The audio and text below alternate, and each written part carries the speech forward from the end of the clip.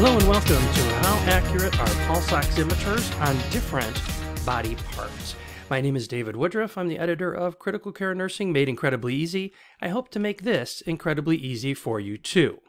A couple things to keep in mind when we talk about pulse oximetry. First of all, pulse oximetry is peripheral. So in this picture, as you can see here, we have the pulse oximeter on a finger, a peripheral site. It relies on red light, which is really a very low wavelength light, so it can be interfered with by a lot of other types of lights, like the lights in your room. Reads everything that's bound to hemoglobin, and our SpO2, that's what you're getting from your pulse ox, is different than your SaO2, which is what you get from your blood gas.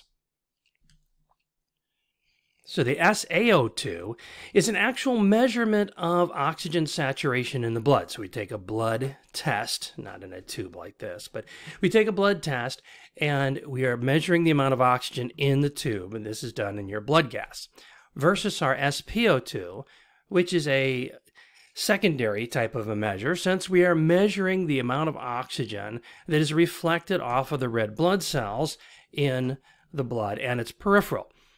So now, let's take a look at some different types of sensors. Here's a finger sensor down on the bottom left, and then here is an adjustable foot sensor for infants on the right at the bottom. Now, because these things are made the way that they are, it looks like you can use them in a lot of different ways.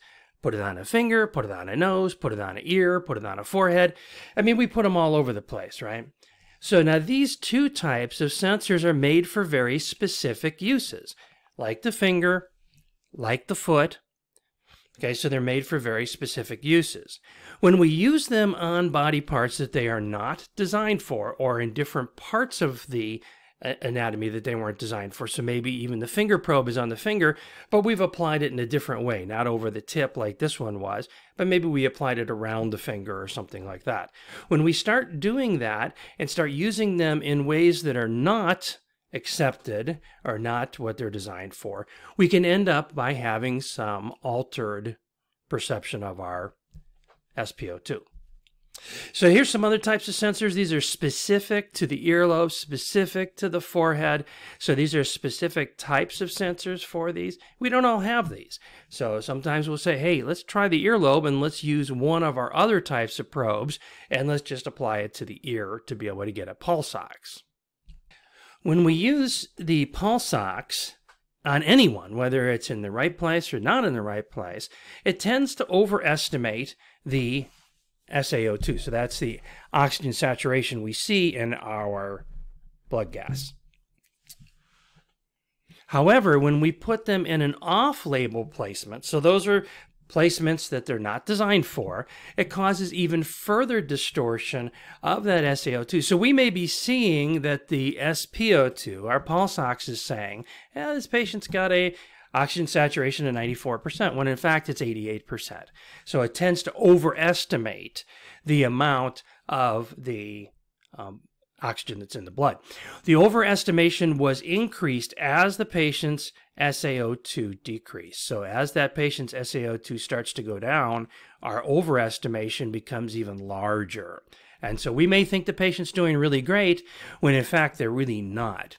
So the key here is to keep in mind that pulse oximetry is a monitoring tool. It's not a diagnostic tool. If we think that our patient may be hypoxic, we need to get a blood gas.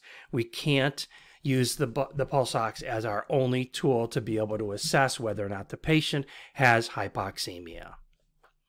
This is the reference if you'd like to find out more about the study that was done looking at off-label placement of pulse oximetry sensors in comparison to the on-label placement in Dimensions of Critical Care Nursing.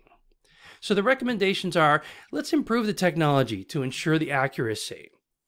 Let's educate our providers and our consumers so that they understand, because so many of these things are being used at home now. And then these are standards from the Society of Critical Care Medicine, the American Association of Critical Care, American College of Chest Physicians, and the American Thoracic Society. Thank you for joining me for How Accurate Are Pulse Oximeters on Different Body Parts. My name is David Woodruff. Until next time, bye now.